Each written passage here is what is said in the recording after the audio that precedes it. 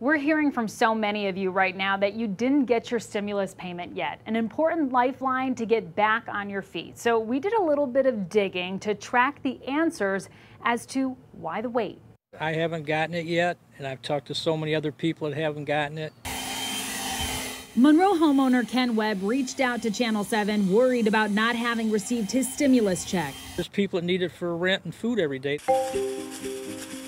And Webb isn't the only one. When I put the question out on Twitter, more than half of you told me you too were still waiting. Quite a few people we've heard from didn't get their stimulus, and there's a lot of reasons that might happen.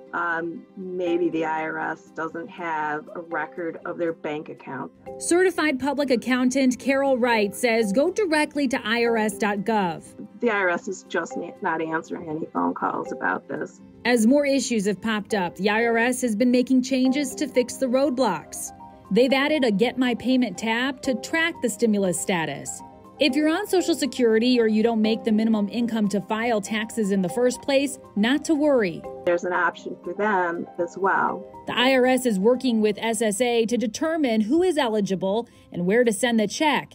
If your Social Security is direct deposited, you can expect the stimulus quicker. For people that already did their 2019 taxes through an online site like TurboTax and got an early refund, that may have caused a backup, and Wright says the IRS is working on a fix. If you're one of those that hasn't, I would say not so much be patient, but don't be alarmed.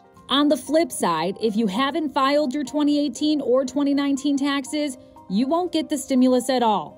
But you can fix that if you file now. For those without direct deposit, paper checks started rolling out last week and will have a staggered delivery over the next several months. So here's the Rebound rundown. Everyone with a Social Security number is entitled to stimulus. Go to irs.gov to check the status and consider setting up direct deposit to get your stimulus quicker. Also, if you think you may have gotten less than you're owed, then know that the IRS does have customer service representatives, and they're available Monday through Friday, 7 a.m. to 7 p.m., so definitely give them a call. For the Rebound Detroit, I'm Amira David, 7 Action News.